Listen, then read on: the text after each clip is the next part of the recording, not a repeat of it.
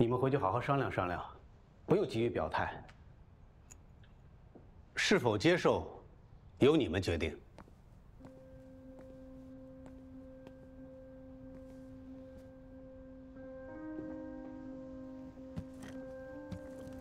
赵先生，我还有一个请求，我想马上见到赵寻，就今天。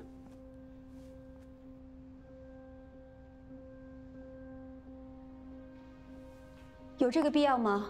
你要慎重一些。我知道我会小心的，但是我一定要见他。我不推，这个时候，谁知道你会不会软硬兼施？这逼着他最后忍气吞声，不得不接受你的安排。我一定要见他，赵先生，我见赵寻全程向你敞开，你可以亲眼看到他是怎么跟我说的。 我有没有胁迫他？另外，你也希望看到真实的赵寻，了解事情的真相吧？但是有一点，你不能露面儿。如果你在场的话，看到的可能又不是真实的赵寻。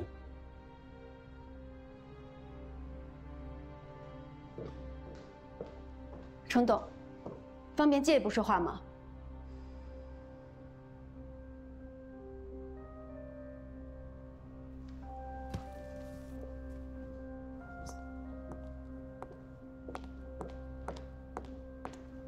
世伟，我一会儿回来。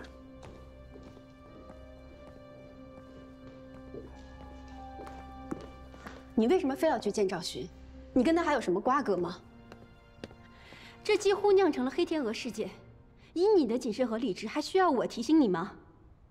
现在谁是幕后黑手还没有调查清楚，他和赵勋有没有关系，我们也不清楚，不能让他再抓住你任何的把柄了。剩下的事情交给我们来做，任何时间都不需要你出面。 我就想问问他，到底有没有说我强迫了他？他就算说了，有什么意义？这不过就是一个掩盖虚荣的谎言。他本来就是想不劳而获，一步登天，现在反倒被扒个精光。这样的人，你去见他要求证什么？求证了又有什么意义？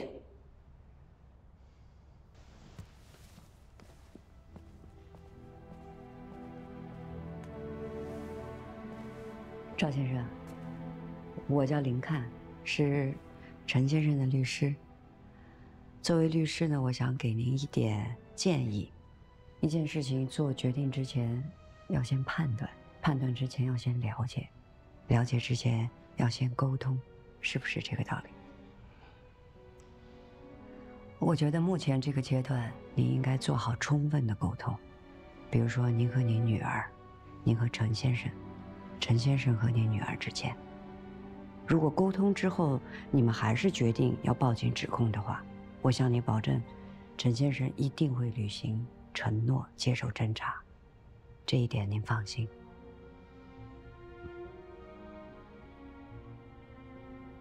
您的心情我非常的理解。您请坐。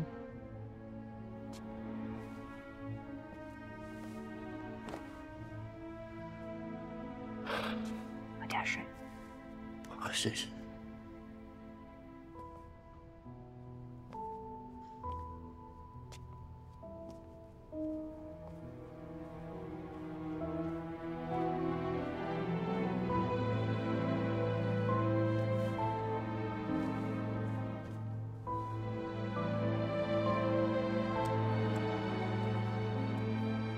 你就是在意他怎么说你，怎么看你。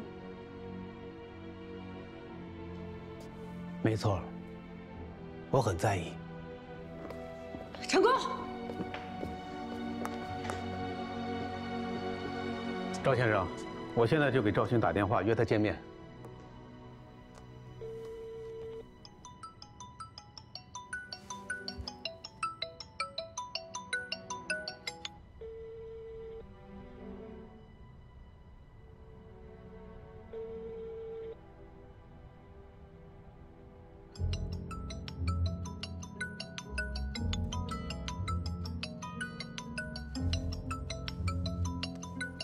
您好，您拨叫的用户正忙，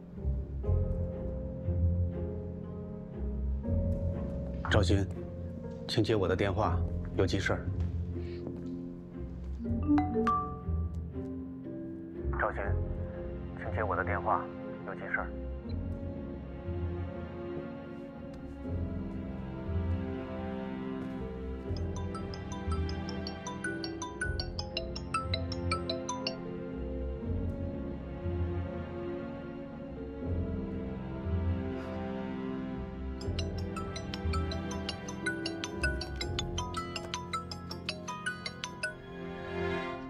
喂，赵勋，是我。你好吗？我现在想见你。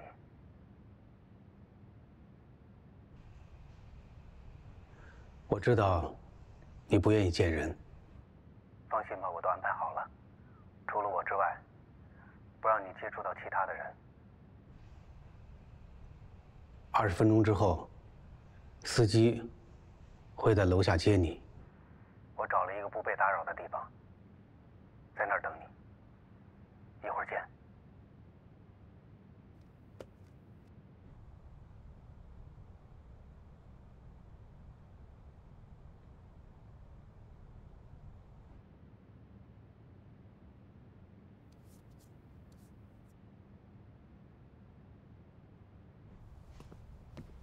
林律。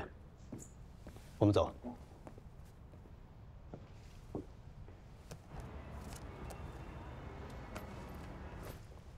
李，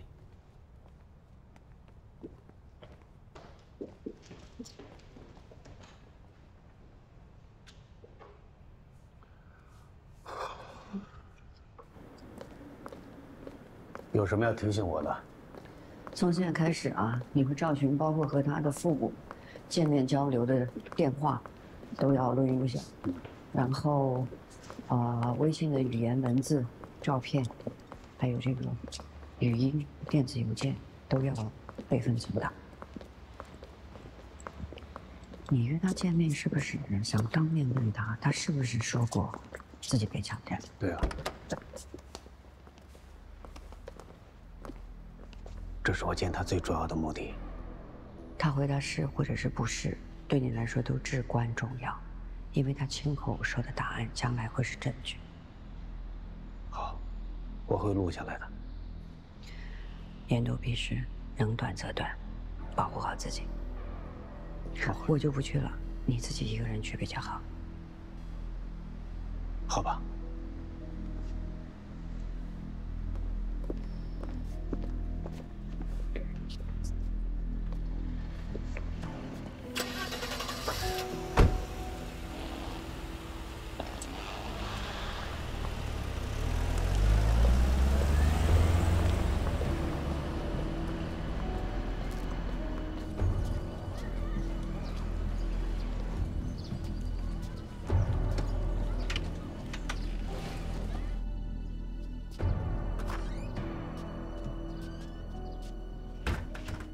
你要出去啊？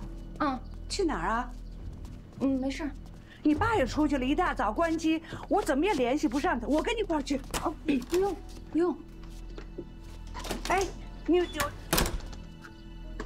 这父女俩怎么回事啊？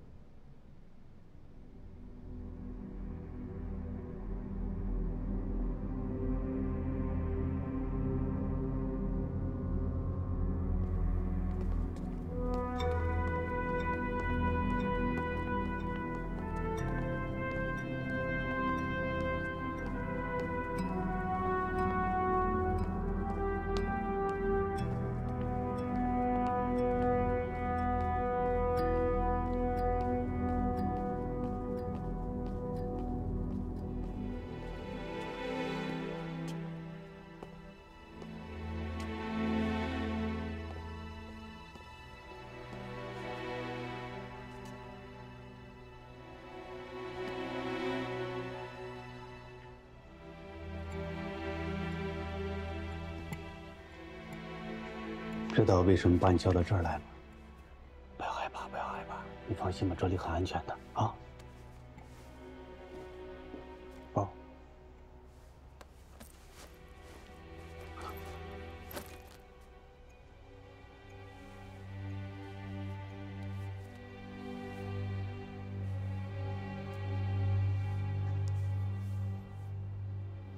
吧。对不起，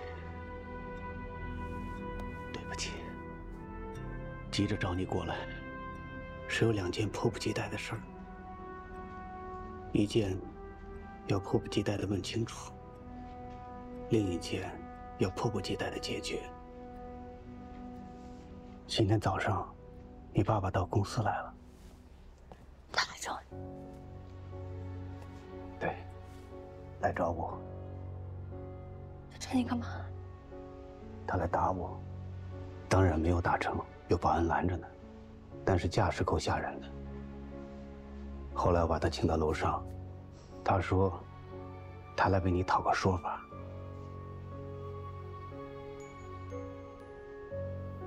你告诉我，你为什么在他们问你我有没有强迫你的时候，你点头呢？你跟你父母说我强迫你了？没有。真的没有吗？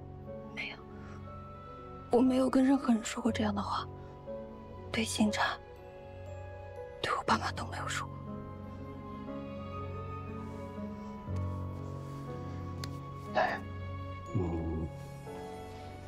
你告诉我，你有没有觉得我在什么时候强迫过你，伤害过你？看着我。没有。声音大一点，我没听见。看着我说，我有伤害过你，强迫过你吗？没有。你确定吗？确定吗？我确定。来，我知道你不会那样说的。告诉我，你为什么要点头啊？你一点头，给他们造成误解，你知道给我带来多大的麻烦？突然间，我被推到大庭广众下，所有人都问我，所有人都逼我不知道怎么回答他们，也不知道怎么面对我爸妈。好了好了，不说了不说了啊！听着，从现在起我来安排，不光是你，包括你的爸爸妈妈，我都会安排妥当，绝对不会让你们再受到任何伤害。相信我，我可以做到。才过了30多个小时，感觉像过了1个世纪一样的。连锁反应出的事儿太多了，我会面对更大的压力，甚至可能会离婚。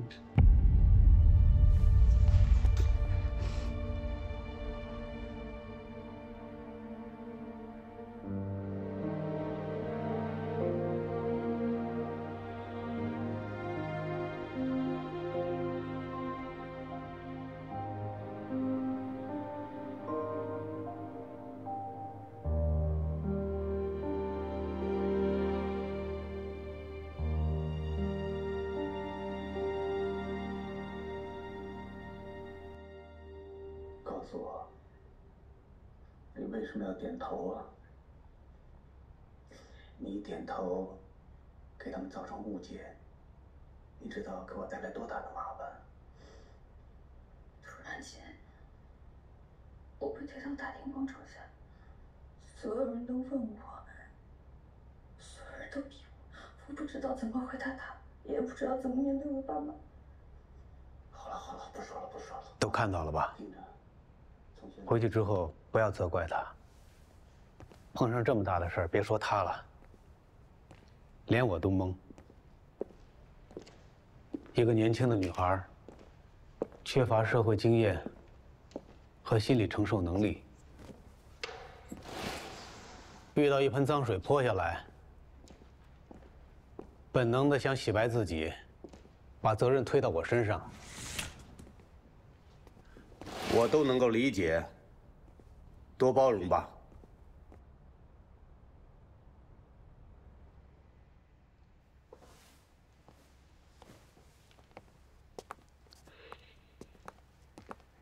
赵先生，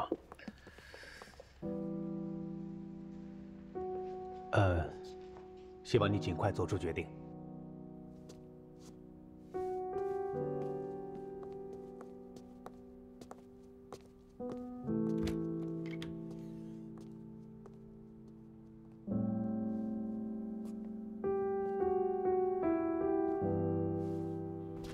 哎呦，你怎么才回来呀？你怎么伤着了？怎么了你？没事，刚才不小心摔了一跤。我看。没事。哎呦呦，快坐这儿。你到哪儿去了？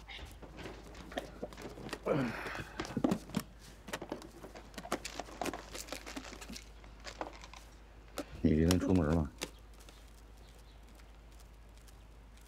你知道我去哪儿的，去干什么？你也不问我什么情况。他跟你说什么了？他怎么对你说的，就怎么对我说的。你知道他和我说什么了吗？我还知道，你对他说了些什么。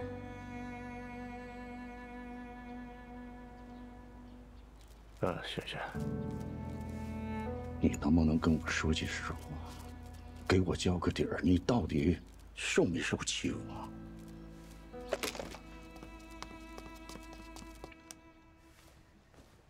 有了这个，我们就可以高枕无忧了。这就高枕无忧了。匿名报警爆料人还没有找到呢。是啊，一定要找到这个幕后的黑手。程鲁贴身有2个人，一个是他的司机，一个是保镖尹生。尹生，就是成天跟着董事长那个帅男孩。对。出事那天，他刚好离职了。哦，尹生离职了。有个事儿我想问您，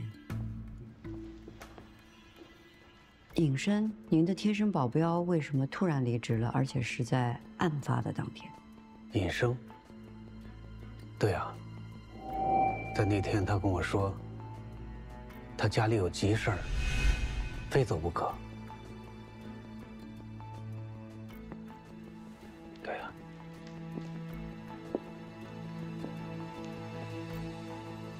让人力资源部和保安部马上给我物色一个新的保。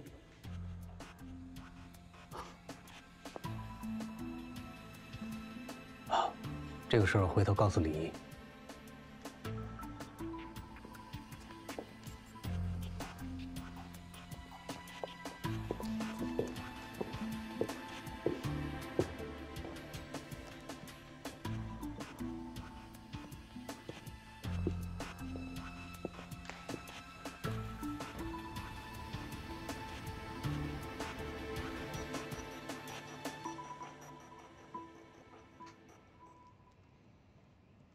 人对我挺客气，我打了他，他也没记住。你脑袋一热就冲过去了，你咋不跟我们娘俩商量商量？你万一有个3长2短的呢？人家是大人物。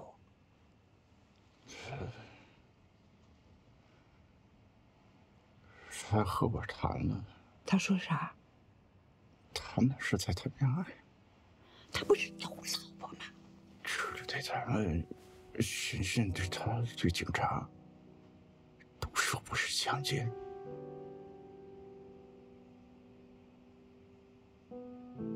他还说什么？说他负责。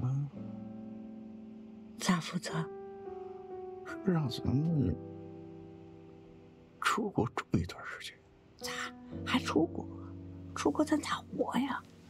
他安排房子、车、生活，他出钱。那得出多少钱？还说等事情平息过去以后，还让萱萱回来上班。如果不愿意回来，他安排咱们在国外定居。还想得挺远的。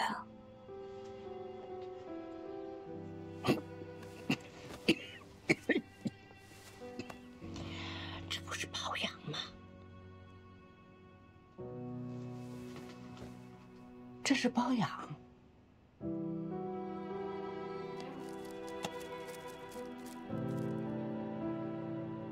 你看这人像不像个坏人？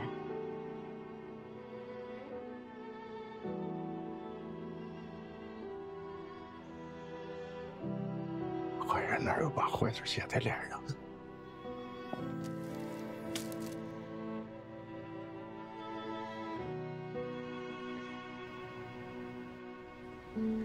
就2020年7月25日凌晨的事件，经公安机关调查核实，证明所谓强奸指控纯属子虚乌有，不排除成功先生被他人诬告陷害的可能。成功先生承认自己私德有愧，行为不端，给家人、妻子、员工、伙伴造成了侮辱。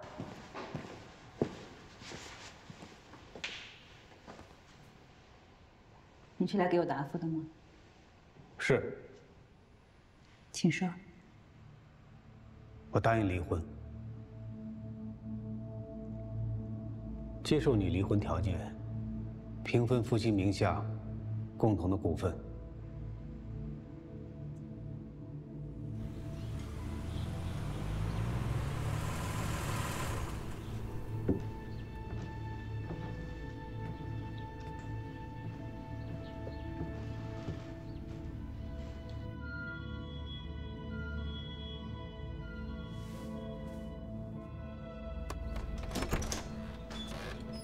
林律师，您好，赵先生。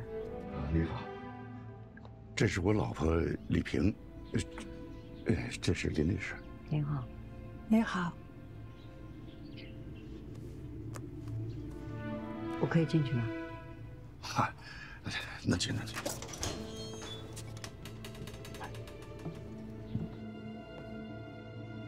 你听着啊。我答应转让我名下7.8%的股份给你，这样的话，我持股比例为20.2%，你是19.8%，我比你多0.4个百分点，依然是第一股东。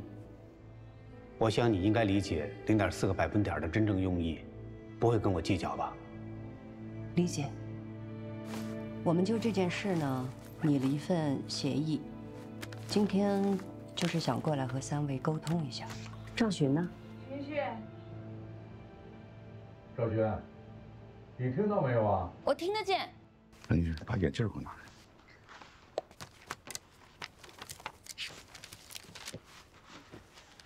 我们可以翻到第1页。其实这份协议非常的简单啊。这份协议的甲方为成功先生，乙方呢为赵寻女士、赵明先生和李萍女士。鉴于7月25日事件对甲乙双方均造成了严重的负面影响，为了避免社会舆论向更加恶劣的方向发展，妥善解决相关问题，双方经过友好协商，签订此协议。甲方承诺，甲方就是成功先生，保护乙方个人隐私和生活秩序，消除因甲方造成的对乙方的负面影响。安排乙方未来的工作和日常生活，包括但不限于经济补偿。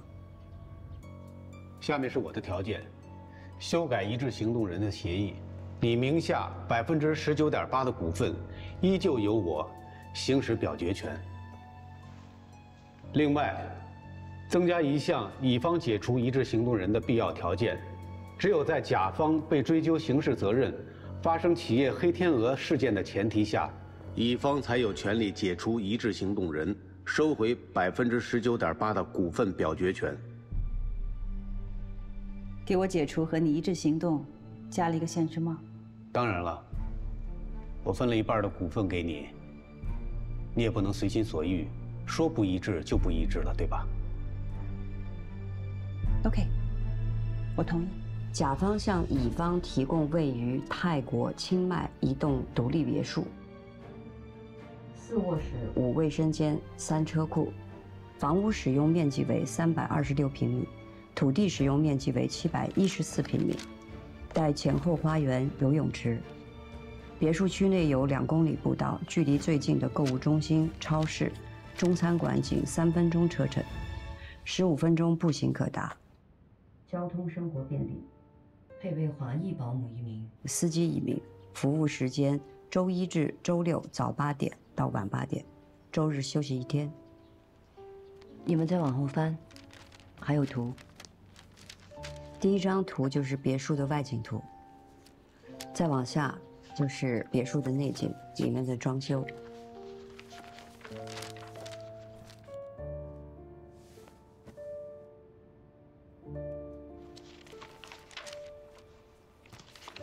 还有一个条件，准确的说是请求。签完股权转让协议，暂缓办理后续流程。我怕一旦做了股权变更，外界立马就会觉察，出了婚变，对化解眼前的危机百害无利。所以，先不走股权转让流程，以后找个合适的时机，比如说宣布离婚的时候，一起发布股权转让公告。这样的话，可以把股价的震荡降到最低。同意。你不用担心，暂缓股权变更会有变数。君子一言，驷马难追。我说的话，法律即可生效。出国行程一经确认启程日期，甲方立刻安排乙方的商务舱机票。航司航班，乙方可选择指定。第4条是，乙方抵达清迈当日，甲方派人协助乙方以赵寻的户名开设银行账户，承诺该账户于每月1日收到$5000的定期入账，作为乙方日常的生活开支。就是这些了。如果你们还有什么要求的话，可以提出来，我们可以加入到协议里边。您喝水啊，谢谢。喝水。如果没有什么异议的话，成功先生希望尽快在协议上签字。我们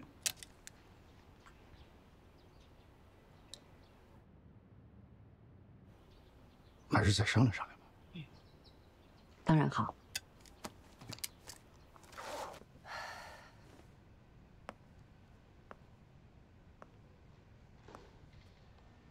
谢谢你，肯割这么一大块肉来离婚。这一半本来就应该是你的。有句话一直想跟你说，可能现在说，是最好的时机。我要谢谢你，一直让我行使你的话语权。知道我需要什么的人，始终是你。怎么，一夜间就想通了呢？你知道我在意的不是股票等值的价钱，而是它等额的权利。除此之外，我什么都可以给你。好，你让林看理好协议之后来找我签字。好啊，那我让林看把一致行动人协议拟好，一块儿签了吧。我可以和赵寻谈一谈吗？这孩子不爱说话，他那个这2天关门猫在屋里呢，他不出来。如果他肯开门的话，你请便。谢谢。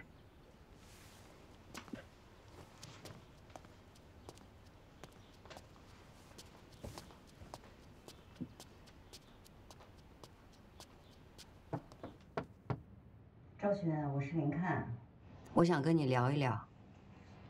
今天没法答复你，也不会签字。我们不聊协议，我只是想看看你。协议的最后一页有我的微信号和手机号码，如果你想要找我的话。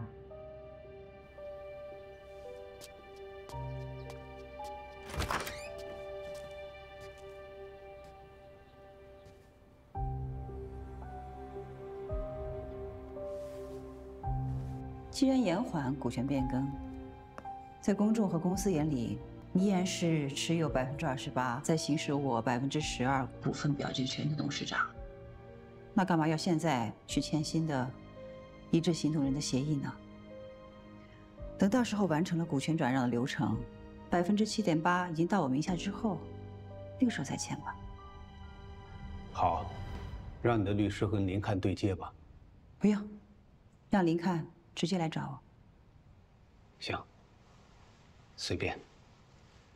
你同意离婚，那我就应该配合你做危机公关，上演一出不离不弃了吧？发给你了。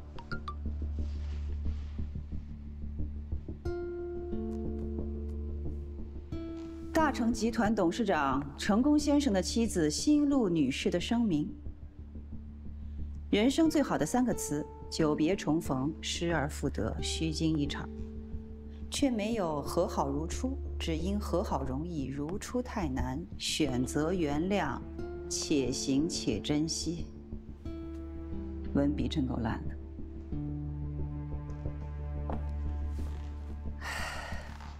流量会把我的道歉信和你的公开声明同时推上热搜，我相信股价会应声回涨。发完了。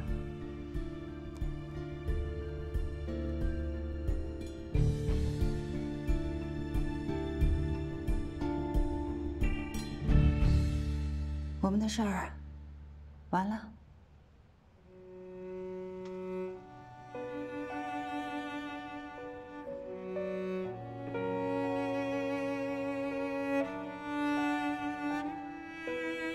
谢谢。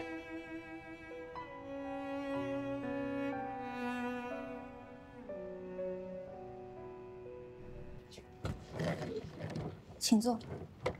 好。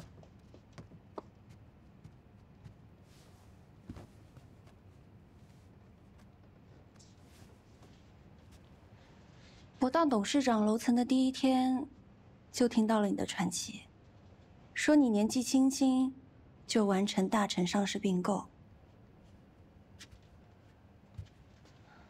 然后陈董就把公司和个人的所有法律事务都全权委托给你。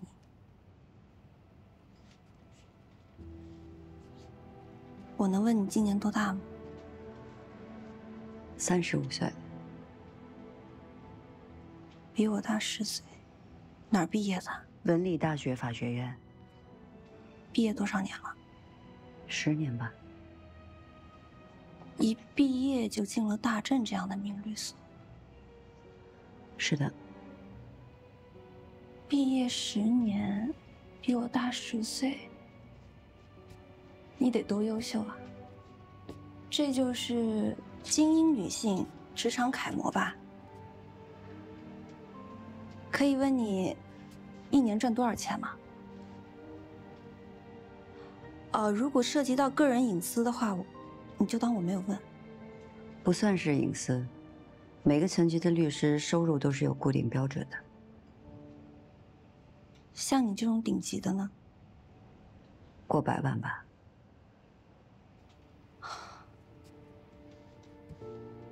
事业独立，财富自由。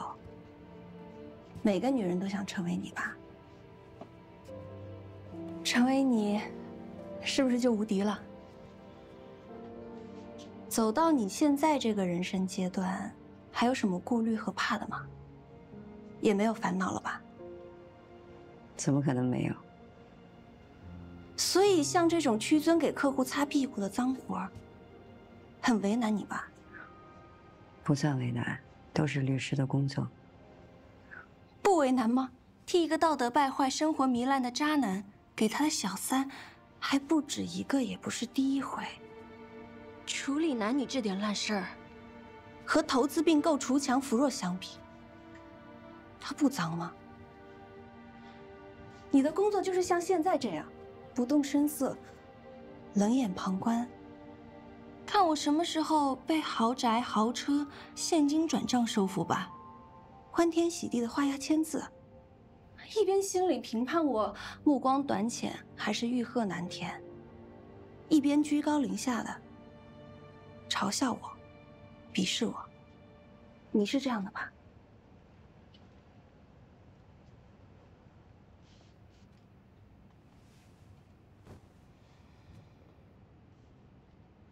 这么职业，有风度，有气质，有涵养的坐在这儿，谈论你的工作。你知道你谈论的是什么吗？是我的生活和我的尊严。你知道那一晚对我意味的是什么吗？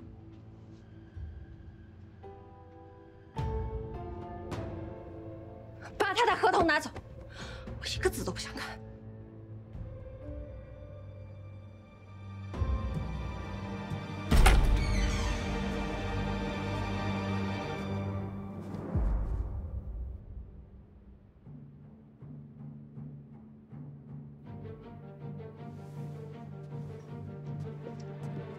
抱歉，打扰。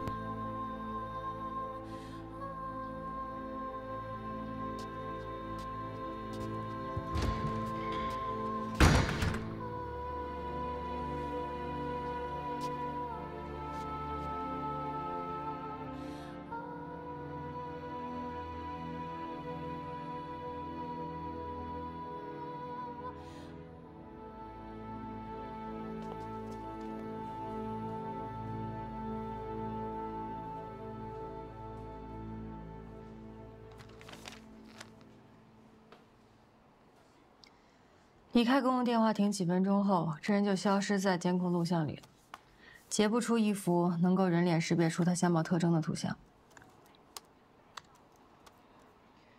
这人有反侦查能力，他对街道还有探头的位置非常熟悉，而且他能选这条街这个电话亭爆料报警，绝对不是盲目随机挑的，而是提前踩好的点。他不想被别人知道他的真实身份。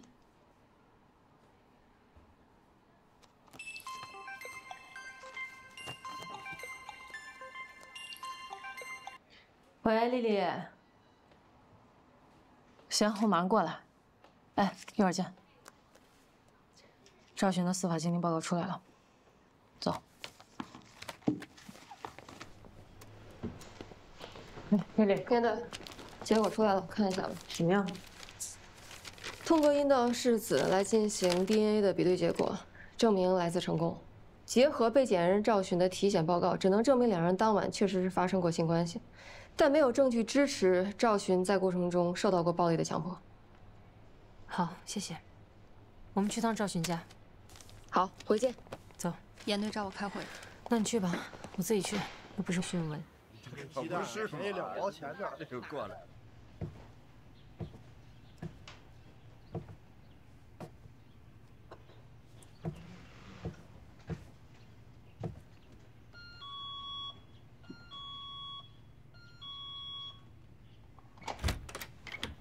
谁呀？阿姨你好，请问这是赵璇家吗？是。我是文理分局行政支队的叶明，来看看赵璇。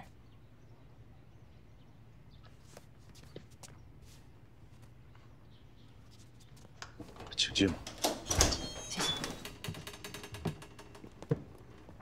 我需要换鞋吗？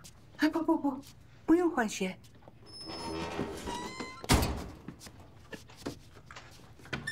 在里屋。雪雪，一个警官来找你，来，请进。见警官。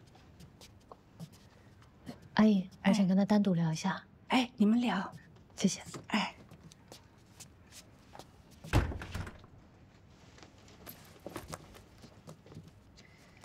你看一下这段监控视频，仔细看一下。这个人你认不认识？熟吗？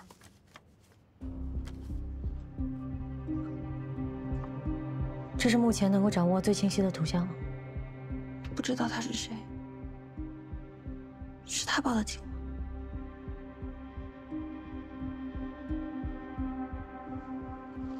我不认识。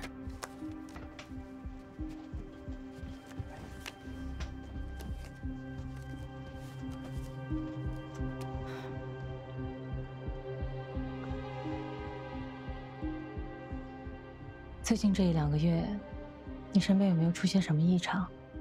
比如说，你被人跟踪，行为怪异的人接近你，或者是通过你却打探成功的行踪？没有。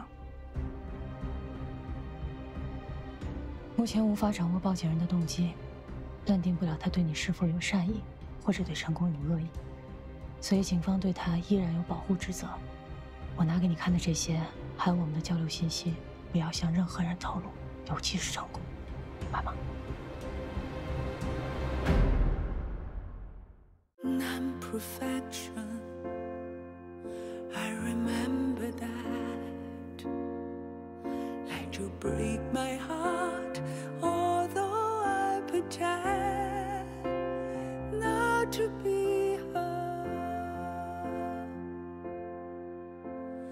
Non-perfection, I still think of that.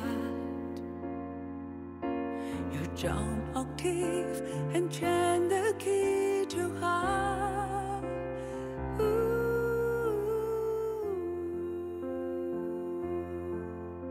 时光缄默，圆缺失色，黑暗中小小一个，神色自若，波澜壮阔，看透了冰与火，各自挥霍。读懂了爱与痛，透视枷锁，就此别过，转身离开，解脱。让过去的过去，投身于将来，按下暂停键，重新决断，让此刻的延续。出发去下一个，有谁能完美，能放下狼狈？人生在沉浮中起落，体会爱的滋味。有谁能完美，就让它完美。爱无畏。让时间